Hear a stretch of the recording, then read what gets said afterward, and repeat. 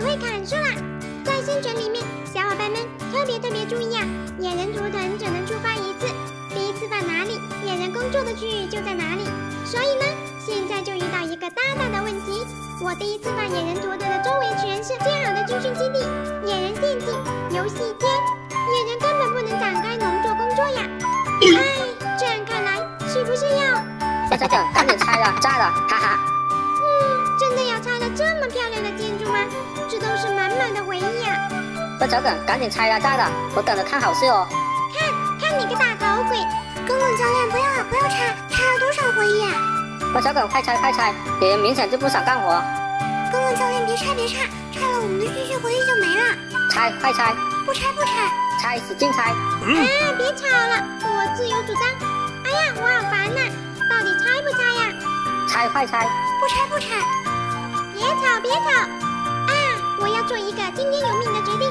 正好身边有2只小猪猪，我猜一下它们生宝宝的单双数。要是单数呢，我就拆了附近所有的建筑；反正双数呢，我就不用拆了。野人小伙伴也注定以后都不用干活了，只能帮我反手怪物。小伙伴们，你们也猜，到底是单数宝宝还是双数宝宝呢？好嘞，听天由命吧！给萝卜烫光，小猪猪开始跳舞呢。到底是单还是双？是单数宝宝耶！那就是要拆掉周围的所有建筑。啊，不要啊！这下我们还是要继续干活。老天爷，你待我们不薄啊！既然是老天爷的决定的，那我小耿也履行到底吧。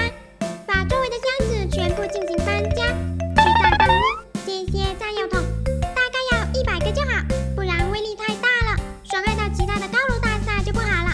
把炸药桶一个连在野人发光的中心，依次排开。最终的样子大概就是这样。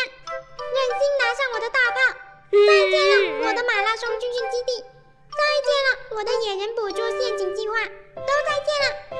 启动开关，火箭筒发射。为了未来美好的野人农场，请不知所踪，而一往情深。